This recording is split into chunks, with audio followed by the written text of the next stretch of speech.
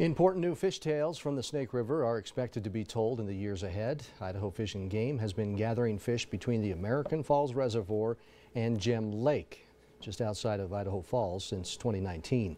The fish are weighed, they are tagged with a unique identification number and a phone number. The fish are carrying around a phone number for anglers to call when they catch them. Well, the game officers are using electrofishing to stun the fish for easy netting. This electricity that goes in the water temporarily stuns the fish that we collect, and as those fish are stunned, we net them.